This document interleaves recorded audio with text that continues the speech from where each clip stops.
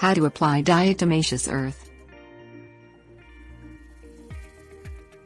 Diatomaceous earth is the fossilized remains of diatoms, an algae-like single-celled creature. It feels like powder to mammals, but to wax-shelled insects it might as well be razors. It erodes the shells of many species, causing them to lose internal fluids and essentially bleed to death. How to spread it to combat insects depends upon the type of insect, but the common denominator is to pour it in a line that is placed so the insects are forced to cross it. Kill ants by lining windowsills, crevices and wherever you see them entering.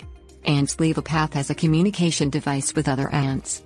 If you can tell what path they are all following, you can determine where to spread a small line of dough that will force them either to get cut up or lose the trail. Kill roaches with a line of dough along the baseboards, where they instinctively crawl. A roach could crawl the full length of a baseboard, with dough scraping its underbelly the whole time.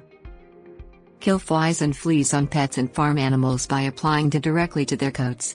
Because ingestion of dough can kill worms in the GI tract, even application to self-grooming cats is acceptable, as long as it is food grade. Adding food grade dough to animal diets is a practice used in many zoos. Kill bedbugs by putting dough in any tiers in your mattress. Then form a barrier by putting your bed legs in large cups. Pour dough into the cups. Bedbugs are poor climbers and can't generally climb up walls to drop onto beds, so they need to go up the bed legs. Tips warnings.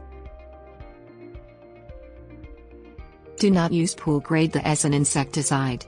It is heat-treated to compact it for filtration purposes, and the silica proportion of the dough has been partially crystallized, which is not safe to breathe.